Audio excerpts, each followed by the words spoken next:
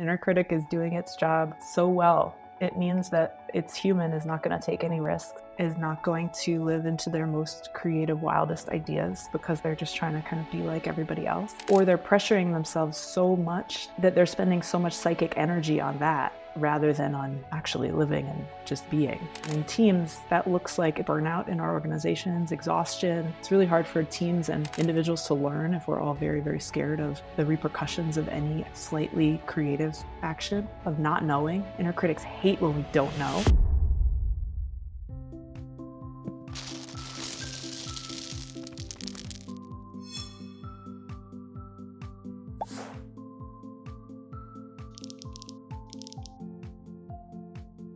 Welcome to the Happiness Squad podcast. In today's episode, I had the pleasure to sit down with Rosi Greenberg, author of Everyone Has a Sam, Meeting the Inner Critic and Rewriting the Rules. Rosi is a leadership development artist with over 15 years of experience and has a master's in public policy from the Harvard Kennedy School. In this engaging conversation, Rosi shared her powerful insights on confronting the inner critic, something we all deal with. Rosi introduced us to our own critic named Sam and unpacked how she earned to understand its origins and intent. While the inner critic often holds us back, Rosi emphasizes that it serves a purpose. She offered practical exercises such as drawing and role-playing as your inner critic to help recognize and even befriend this part of ourselves. Most importantly, Rosi reminded us of the need to give ourselves permission to enjoy life rather than being constantly driven by the voice of the critic. Her expertise in leadership, creativity, and empathy, alongside her work with thousands of leaders, really shone through in this episode. Tune in for transformative strategies that can help you turn your inner critic into your biggest ally and unleash your full potential. Hi, Rosi. It's so lovely to have you on our Happiness Squad podcast, my dear friend. Thank you so much, Ashish. I'm so happy and honored to be here with you. Well, my friend, for those who are listening, Rosi and I met up 2 days ago at a coffee shop, and she gave me her book, Everyone Has a Sam.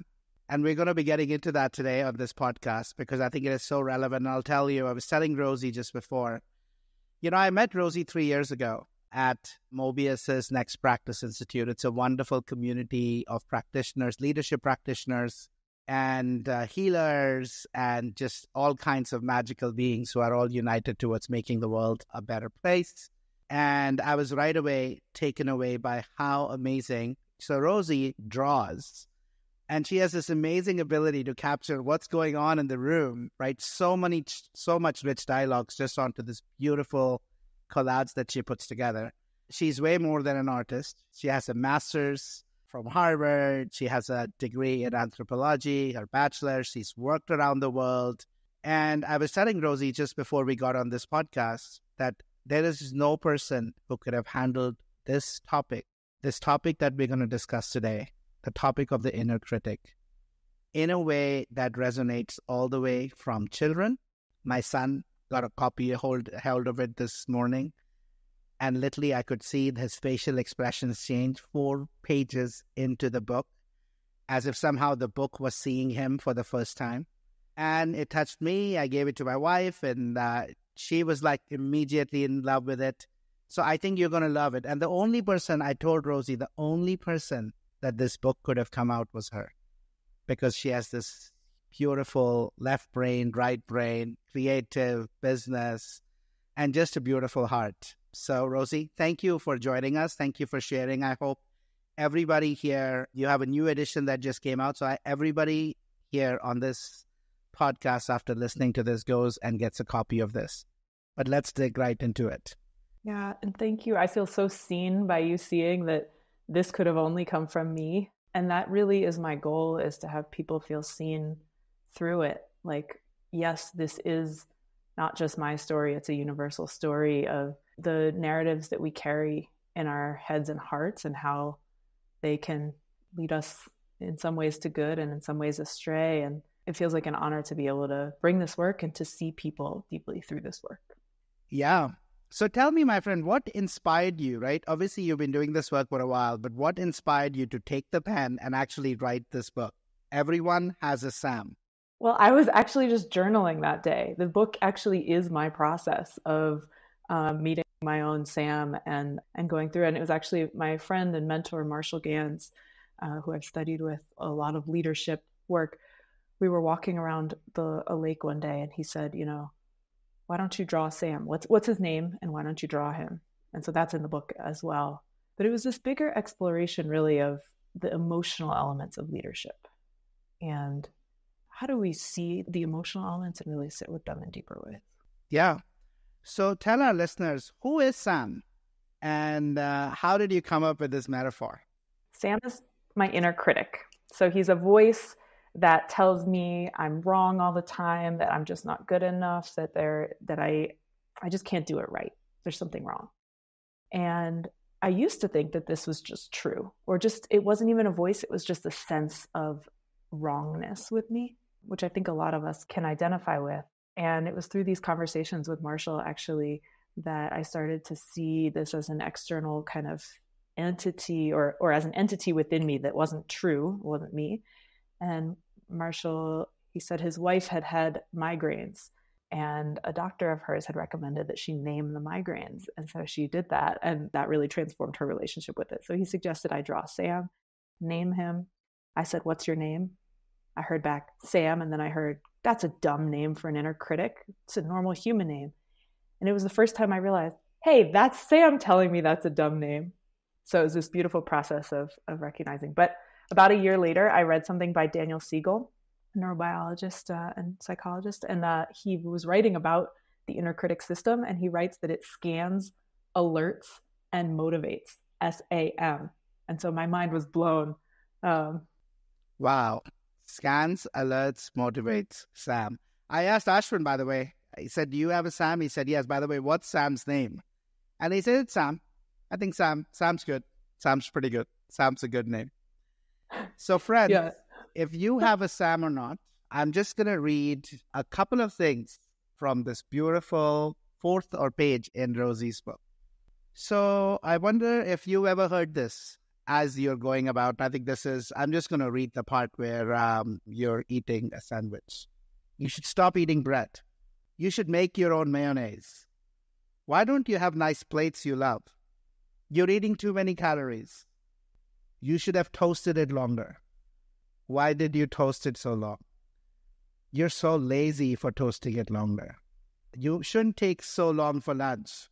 Maybe you should have made soup. You're selfish. Why aren't you using this time more productively?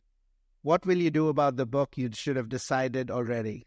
So think about any of these messages, any of these inner voices, if you hear them, right? Or if you're a coach, you're so unprofessional. That was a dumb thing to say. You got this all wrong. This isn't even what I say. You're only in this for the money. You don't care about anything real. If any of these, if you're a coach, if your day-to-day you're going through resonate, just notice that maybe you have a Sam. Maybe it's called something else, right? And I invite you to ask it what its name is. The only thing I suggest is don't name it after your parents, because as tempting as that might be, it's your internalized representation of some of the things they say. It's not them themselves. So give it a little tweak, not your parents' name. I love that. So talk a little bit, Rosi, about the role this inner critic, plays in our life. Is it always harmful, or does it sometimes serve a useful purpose? No, I think it definitely serves. The spoiler alert, I guess, in the end of the book, I come to love Sam, because these parts of us are really the parts that help us fit in to our early lives and our families, that help us scan the environment for really belonging, for what it takes to belong in a group or in an environment and stay safe. So that might be stopping us from running across the street. It might be stopping our wildest creativity because the adults around us need us to be a little quieter. It might be that there were traumatic situations in people's lives that they wouldn't have survived if they didn't kind of shut a part of themselves off. Yeah. And so these parts of us are the parts that help us stay in line, or shut our parts of ourselves down to survive. So none of us would actually be here without this. Yeah, I mean, they serve us, right? In many cases, the reason we are where we are right now, they've played a big role in it. the trick, as you write in your book, is if we can become aware of it, so we can make sure we take the functional parts of them rather than the dysfunctional parts, right? Yes, exactly. We can give gratitude for what they're trying to tell us. Usually there's a message that they're trying to give us, and there's often some wisdom there. So if we can learn to ask, like, okay, what's true here? What's specific? What detailed actual advice are you seeing? And go down to kind of the data level of what they're seeing without the conclusion, because they really scan, conclude, alert, motivate, and that spells scam. But if we can get to the data, what they're scanning, then we can decide how we want to move. Yeah, I love that. So talk to me a little bit about how, if we don't see it and learn to work with it, how they can really deter us from achieving our goals. And there was this one particular line here, Rosi, in your book again, that really, I was like, right, like just literally, you go like, there are lines and it is just friends. There's a drawing, there's literally, two sets of words, and then there's the third one. And Rosi is describing these critics. And she said, Sam came from a strong line of critics. Those critics worked for people you've never even heard of. That's how good they were. They were so good that they didn't even hear of these people. So say a little bit and talk a little bit about how these things can really hinder our what is possible. Yeah, I love that line too. But it's really true. When an inner critic is doing its job so well, it means that its human is not going to take any risks, is not going to live into their most creative, wildest ideas because they're just trying to kind of be like everybody else. Or they're pressuring themselves so much to be creative or to be outstanding or to be excellent that they're spending so much psychic energy on that rather than on actually living and just being. And so this can really hold us back. And in teams, it starts to look like burnout in our organizations, exhaustion, lack of risk taking, holding back innovation. It's really hard for teams and individuals to learn if we're all very, very scared of the repercussions of any slightly creative action, of not knowing. Inner critics hate when we don't know. Oh my God. You have to not know, right? Yeah. And talk about the world we are living in today, right? Where there is so much uncertainty. Most leaders feel they need to know, but the reality is we're moving in highly unknowable territories. Exactly. Nobody knows the answers, or we would have solved these problems already. Yeah. And I think a lot of the work that you're doing and that I'm doing is really helping people become a little bit more comfortable with the discomfort of complexity. Yeah. And the emotional resilience needed to thrive through complexity. And I think the inner critic piece is just one piece of that broader project. Yeah. This line brought to me this little story that I read in, I read a lot and all kinds of texts. So it's reminded of this story. These two angels are having a conversation. Somebody's died on earth. And one of the angels says to the other angel, today died the greatest general that was ever born on earth. And this other angel looks at him and says, I think you've got your facts wrong. That guy he was nothing. He was just a little soldier. Like, he didn't do anything great. Nobody knows about him. Like, he just died, he just died of old age. There's nothing, right? What are you talking about? I think you're talking about somebody else. And, it points to this fact, right? He said, no, he didn't listen to his call. He heard the call and he didn't follow through. He didn't have the courage to step up when he could have. And I think he chose a path of comfort when he could have been the greatest. He had everything in him, right? I think it really spoke to me. It really spoke to me of that. So how does one face their Sam, Rosi, how in your work with leaders and individuals, I know you do this work across schools, you do it with, CEOs all over the place. How do you help people truly meet and see, just not hear, but see their Sam and befriend them? Yeah, it's a beautiful process. We start with noticing. We draw out the inner critic physically on a piece of paper. Folks who are listening can try this as well. And I tell them, draw your inner critic. And if the first thing that you hear when I say draw your inner critic is something along the lines of, I can't draw, That's the first thing you write because that's your inner critic, right? So it's a very low bar to entry, but it's also immediately the critic starts showing up in that process. So we work with it right there, right where it is, starting to notice it. And as people are drawing their inner critic, they're starting to hear, oh, that's ugly, or your handwriting's not good enough, or whatever it is. And we're starting to write that in. So we're noticing. Once we notice, the next step is to understand its origins and its intent. Where did it come from in my life? And why did it come? What was it trying to do for me? And that's where some really beautiful compassion and empathy can come in. And sometimes I have people role play from the critic's perspective, telling its own story and finding just this deep love for the person that it's working with. And then we get to this shift where we start to say, okay, I see what you intend, and I'm going to understand what the wisdom is, taking the wisdom that is there and letting go of the rest. And that's where we ask, what are the details that you want me to know? What is true here? And what's the wisdom? And that is kind, compassionate wisdom. And then we let go of any of the mean talk. And then we get to rewrite the rules for our own lives and the roles. We give the inner critic a new role. Sometimes it can become like the CEO of safety management. And often they like getting elevated because they've been working so hard shouting at us and not being listened to. So by treating it with this kind of empathy and respect, we can actually ease both of our burdens in the process. Yeah, we hope you're enjoying this episode and would love your help in spreading awareness and furthering our mission to help 1 billion people rewire for happiness. Please consider leaving us a review and sharing this podcast with others in your personal and professional life who you feel could benefit from some of these very insights. It's a really simple way to extend and spread positivity.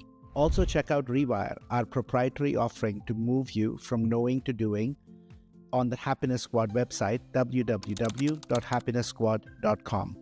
Rewire uses the science of habit formation and the power of community to help you build happier habits in 5 minutes or less daily.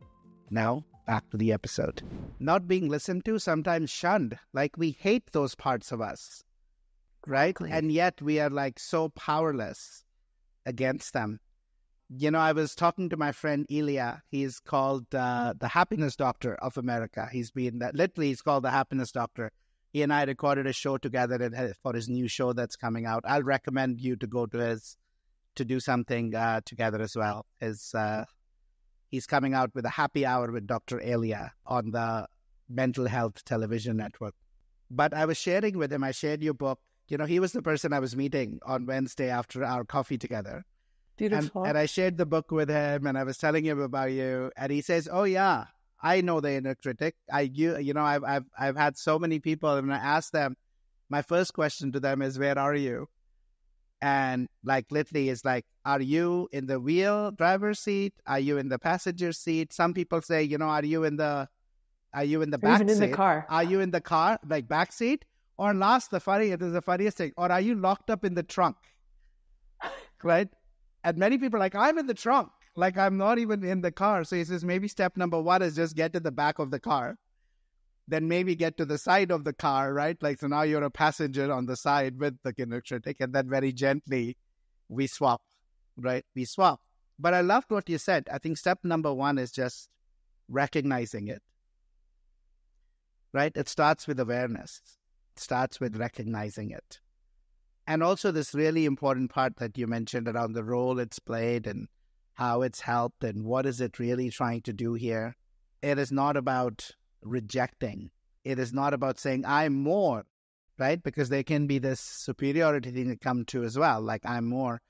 And I don't know about you, Rosi, my always experience is all those parts that I try and suppress only gain strength.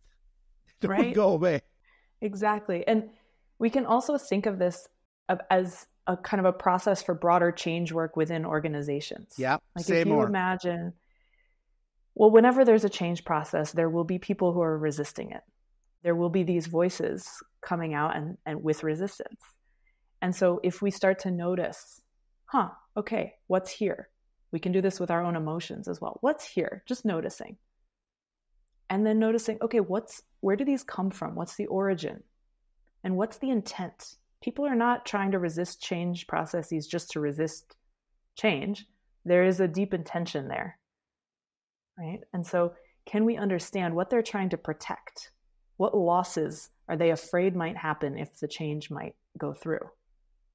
What are they trying to protect? Not just jobs or control, but like identity as a, often we're always doing reorganizations or changing data systems that we're using, and people get competent with a certain identity and role in something.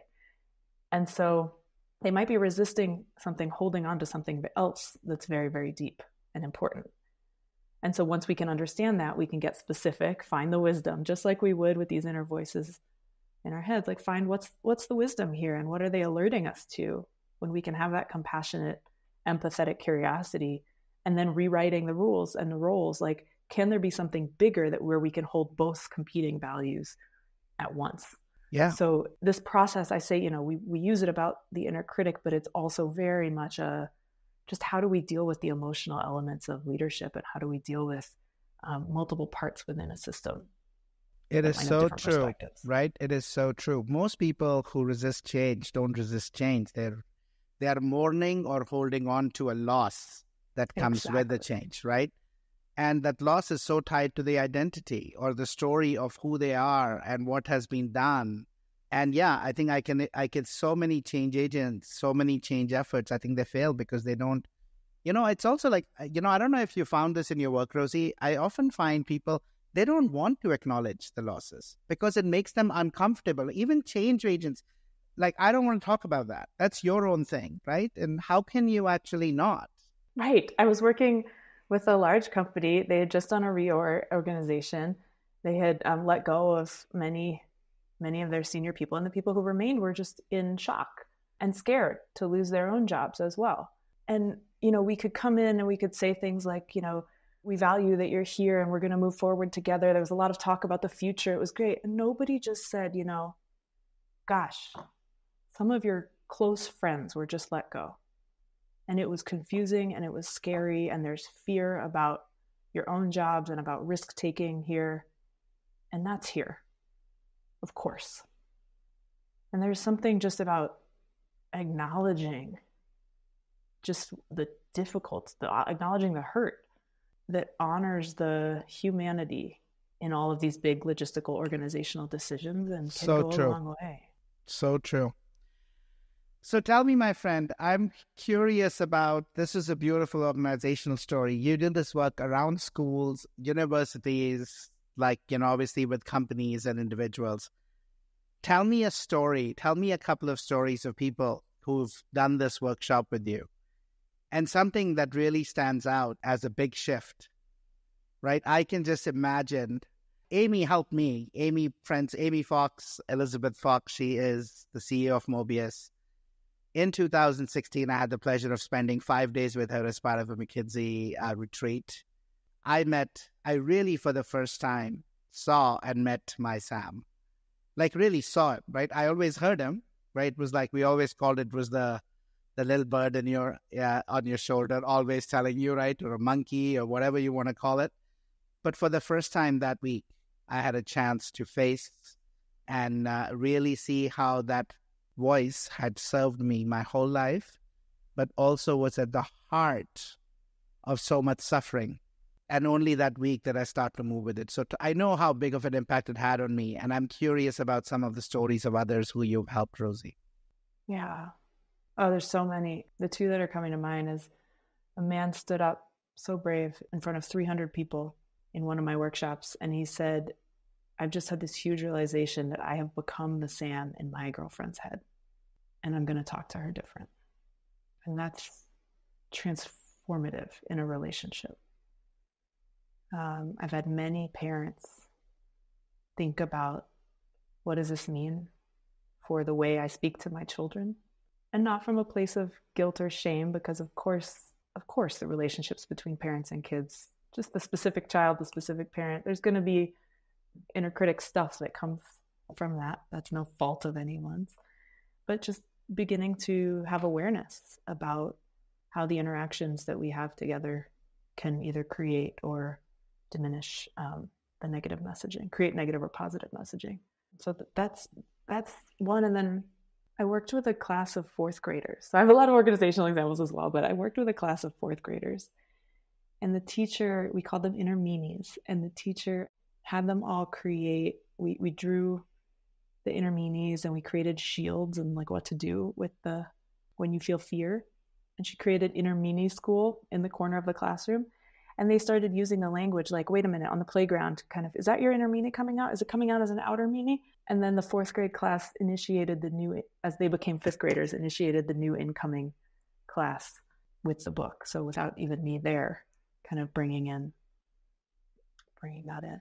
Wow. Maybe one small organization was doing this with a coalition of this town in Kansas, this amazing coalition for just well-being within this town, brought me in, and there were librarians and home healthcare workers and doctors at the local clinic and peer recovery specialists, just an amazing group from across the town. And we did this whole workshop, and everybody kind of had this aha at the end about affirmations and really creating places within their organizations to celebrate one another, because so often we're looking at what's ahead. We're overwhelmed by the to-do lists, by the next grant cycle, whatever it is, and just taking the time to acknowledge and affirm and care for one another has really transformed, I think, the way that things feel within their work. I think they're so beautiful. I think I want to highlight one thing, Rosi, that you just said, especially around, the parent-child relationship, right? And look, I'm not proud of my early parental kind of growing up because, I'm going to say two things. One, friends, notice that when we are young, we are the giant for a child who's really, we are their source of survival, and they really think about, we have a huge voice. So, we all accidentally, consciously or unconsciously create SAMs. We all do for our children. Don't do that. If you ever said that to your child, and especially as your child was about to put his finger into a electric socket, is the best thing you could have ever done. But remember that also has an effect. It's going to leave a shock, right? For the child. They're like, oh my God, they're learning something. But they also learn when dad or mom gets angry, I don't want that, right? That's also a message. So the reason I say this is we all, early on, from our parents pick things up. But I also want you to recognize, and I'm going to give this example comes to mind. Even if by some miracle, you said, you know what, I'm never going to do that. I'm going to keep my child away from any negative messaging that makes them develop a SAM, right? My son said, I said, when did you meet your SAM? He said, kindergarten. When they were asked to draw something and another kid said to him, oh my God, that is like the worst drawing ever, right?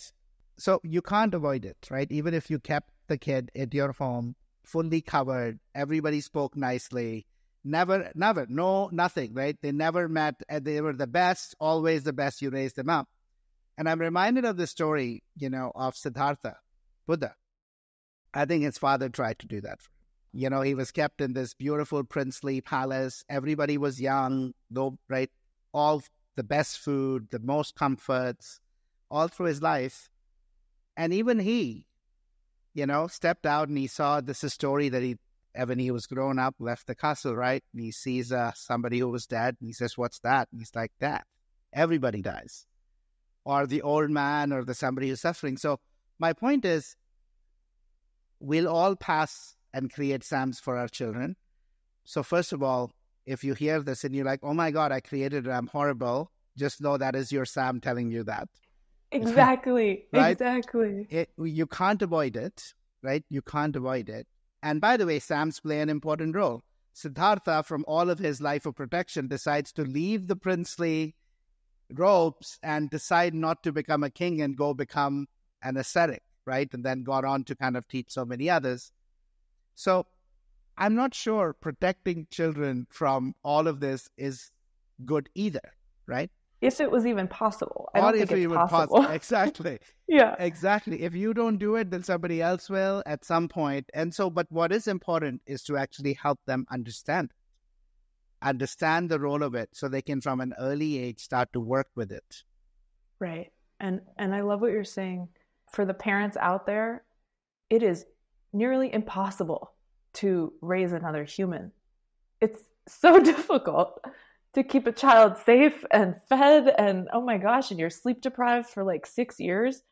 So just, I think of course you're right. It is Sam saying, oh my gosh, I did a bad job. And then Brene Brown talks about the difference between guilt and shame, and that like letting it be okay to just be like, wow, I could have done that better.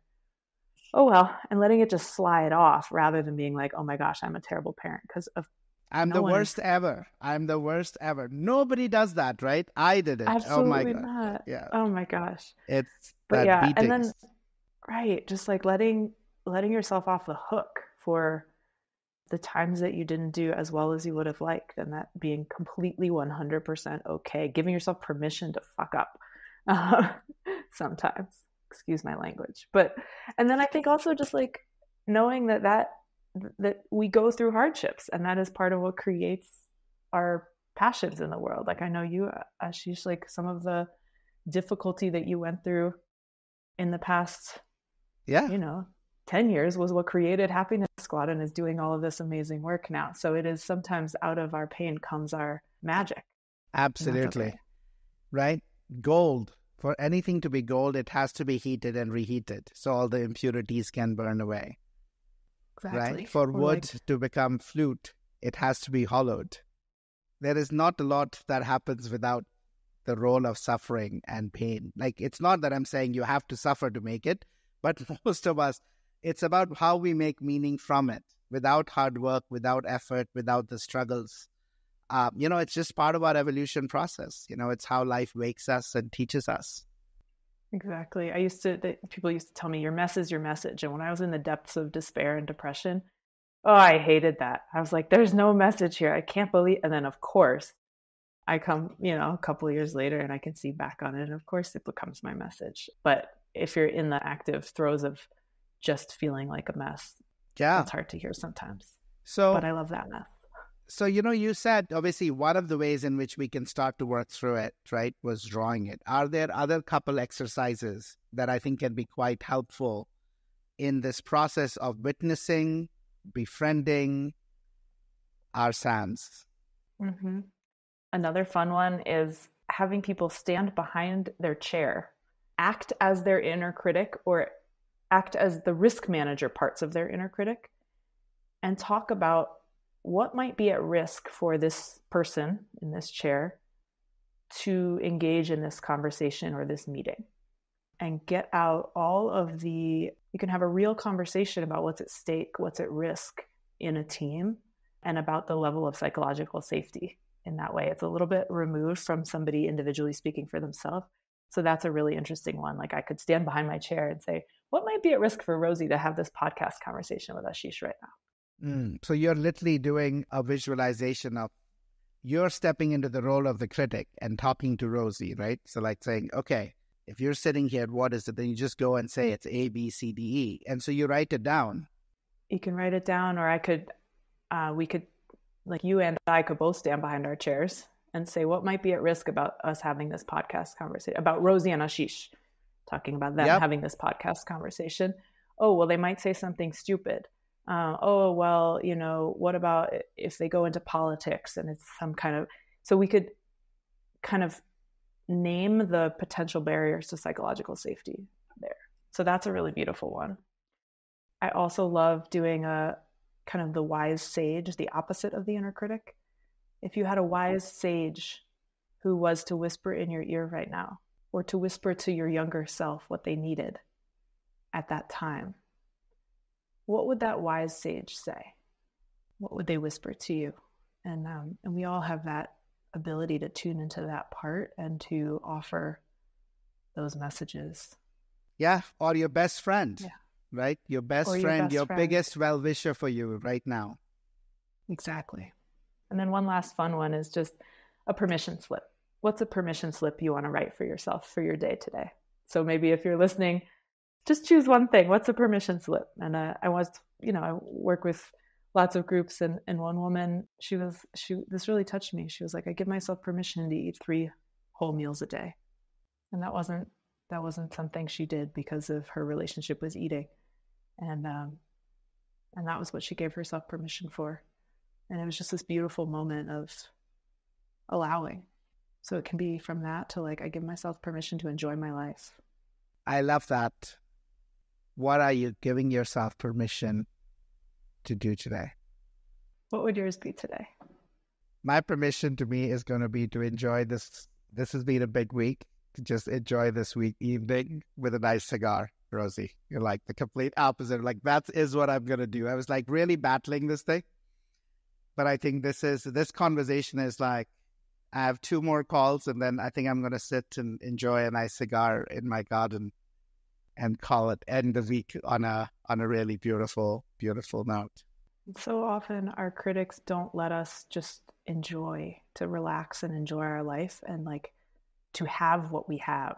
Like our havingness factor is low because this part of us tells us we need to keep working, we need to keep going for what's next. So this week, my permission is to enjoy this last week of August and to not think that I need to be hustling and trying to figure out what's next and all my work plans for the fall, to just enjoy and play pickleball if I want to.